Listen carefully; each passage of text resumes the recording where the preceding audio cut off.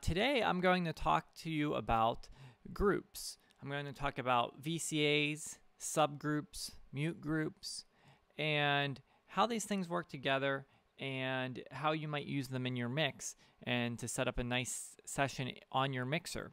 I'm going to be using the Soundcraft Ui24r. It's an awesome rack mount mixer, and it's the one I recommend if you are looking for something in that format. It just has a lot of options. It's very flexible. It's an awesome mixer, and I'm going to show you how to use it with a DAW like Logic, and I'm going to be using the Virtual Soundcheck mode. So I'm going to start actually with showing you how that works. But if you want to go to specifically any subject that I'm talking about today, you can check out the description for more information. So the first thing I'm going to quickly talk about is the routing. And if you've not seen my video on routing the Ui24r from a DAW to and from, you can check that video out first. But very quickly, I just have a session in Logic. This is a recording, not one that I made of a band, but actually I got this from an awesome resource from Telefunken Labs, who makes microphones, if you're not familiar with them. And they have a series called Live from the Lab where they have bands come in and record, and they offer these multi-track recordings for free. So they're a great practice resource for either mixing in a DAW or for a live mixer situation like this. So it provides you with all these different tracks. This is a song called Rabbit Hole from the band Goodnight Blue Moon, and that's what I'm going to be mixing today, just because it was available. And you'll hear I got rid of some of these tracks. I only used the active DI, not the mic'd acoustic, because in a live situation normally that's what you're dealing with. And I also only used one kick drum, not the kick in and out, just for simplicity's sake. Obviously, you might mic it with both mics in a real situation, or you might not. So once you've imported your files, or maybe you just recorded your band into your DAW from a live recording, which this is a live recording. It was in a studio, but it was done in one take. It's not multi-tracked. So it's multiple tracks, but it was not overdubbed, I should say.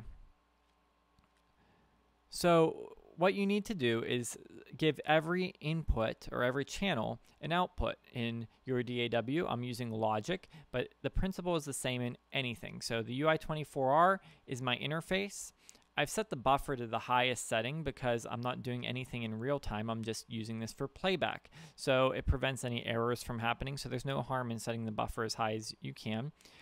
And then each channel just gets an ascending output. So starting at 1, and in this case up to 16. So there will be 16 channels on my mixer. You may notice there's a stereo out here, 3 and 4. That's for my drum overheads. They're on one track, a stereo track.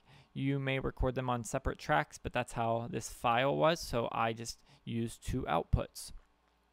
So on the Soundcraft side, let's take a look at what that looks like. So first off, I have this track of voiceover. That's just for me to record my speaking microphone. And then I have 16 tracks here, starting with the acoustic guitar and going down the line here to the guitar vocal. Okay, so I just organized it in the same manner in which the recording was, but you could put this in any order you want. Take a quick look at the routing here because I did use Soundcheck mode. So some people are curious about what Soundcheck mode means on the Ui24r. If you notice, there's a little SC in green here. It might be hard to read if you don't have great eyes or if you're working on a little screen. But that SC in that green box means Soundcheck mode is on. And if I click this box in my patching menu, it goes away and my normal patching is activated. So right now I'm patched 1 to 1. So input 1 on my UI is channel 1, which is the acoustic guitar right now. So if you're in a live setting, you might have this layout here like this, all plugged in.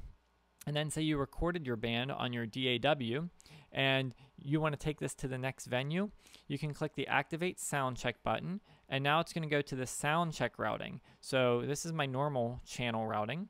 If I click on Soundcheck, this is my Soundcheck routing, and if I go to the hardware ins, you can see that no hardware ins are routed except for my voiceover microphone, and actually that doesn't really need to even be there. That's just so I can see it because I'm recording this directly off of input 20.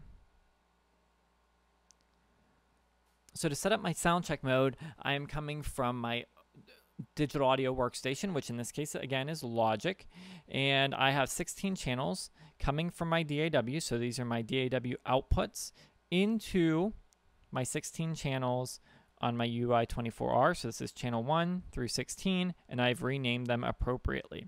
So they're pretty much 1 to 1 here, 1 through 16. And I'm only using those 16 channels, so that's all I have assigned is those 16 channels and my one microphone. So now that I have my virtual sound check set up, you could go and use this as a mixing tool. So I'm going to go ahead and listen, and everything should play back through the Ui24r now.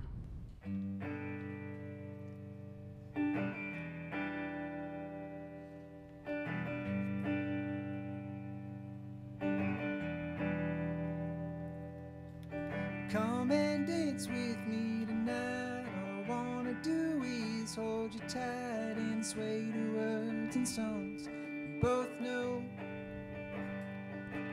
where the flood is. Okay, so it's working, and I can hear all of everything, and I can go ahead and go through, and I could work on a rough mix or a nice mix in my new room. So all that Virtual Soundcheck mode does is routes a second set of inputs to your channels on your mixer. So the most common scenario is going to be running from your DAW back into your mixer to play a recorded version of your band or your group for a virtual sound check, but you could really route any second set of inputs to your channels.